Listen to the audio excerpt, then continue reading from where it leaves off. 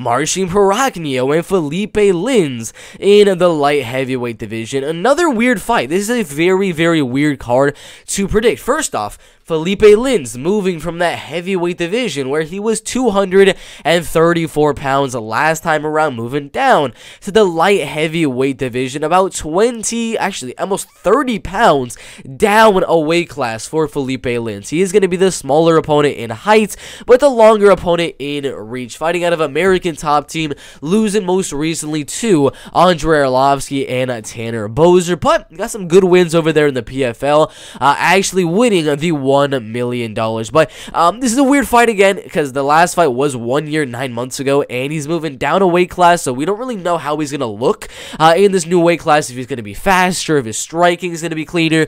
I don't know. We can't really know for a guy like Phillipe coming in here after that long layoff and moving down a weight class. But it should be interesting. 81% going Prachnio. It is much closer than that. In my opinion, the betting odds as of right now have it fairly even. Minus 111 for Marcin, and then minus 103 for Phillipe. It's a fairly even fight, because Phillipe could just go out there, use that size, use that strength, come forward and just start throwing haymakers and knock out Marcin Prachnio, who has been prone to getting knocked out, as he got knocked out by Sam Alvey, not a good look, Magomed Ankalaev, and then Mike Rodriguez. So yeah, Phillipe is a very, very live dog to just go out there and get this knockout in the first or second round. Would not be surprised in the slightest. But Marcin Prachnio is going to be the overall better striker. He's going to be the faster striker, in my opinion, with that more karate style like striking, where he's kind of bouncing all over the place, looking to land those kicks at range. I mean, we saw what he was able to do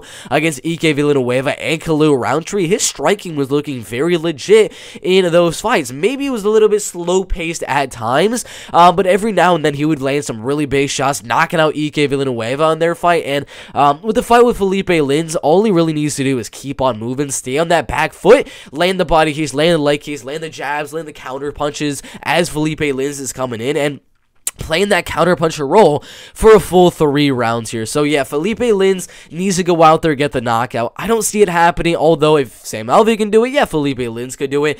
I'm going to go Marcin Prachnio decision. It's not like a super confident pick, because I could 100% see Phillipe going out there, pressuring Marcin and knocking him out. But my prediction there, Marcin Prachnio by a unanimous decision.